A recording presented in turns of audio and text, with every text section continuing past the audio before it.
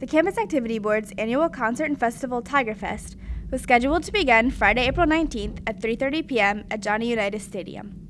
Rapper Wiz Khalifa was set to headline. I'm excited for the people opening for him. His genre of music is not my type. I get it, he smokes weed, fantastic. He's like 28 years old, get over it.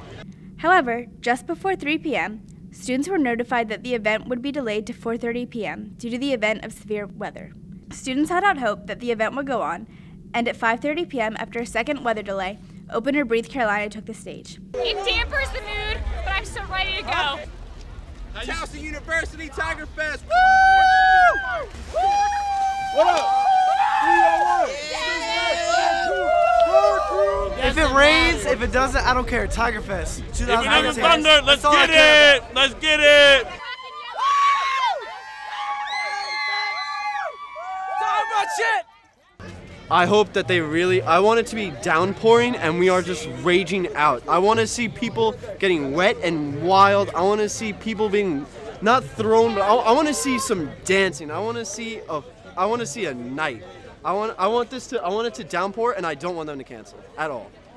The crowd continued to grow as Super Mash Bros, a mashup artist, performed, until their set was cut short due to lightning in the immediate area. I mean, like, of course they have to, because they're like, oh, of course, we're going to get struck by lightning, as if, like, this is the tallest object in the sky, but it's not. No lightning. I don't see any. I paid the hell of money to see Wiz. Got my Steelers gear on, all seriousness, and I watched two groups that I don't care as much about. At 6:58 p.m., attendees were evacuated from the stadium and told to move to the Towson Center. They waited there until 7:24, when they were notified that Tigerfest was officially canceled. Disappointment.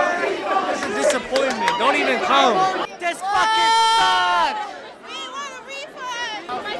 This is messed up, yo. Messed up. Don't really like the rules with the lightning. I hate it.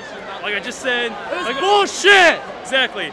Earlier in the week, CAB specified that lightning would cause the event to be canceled.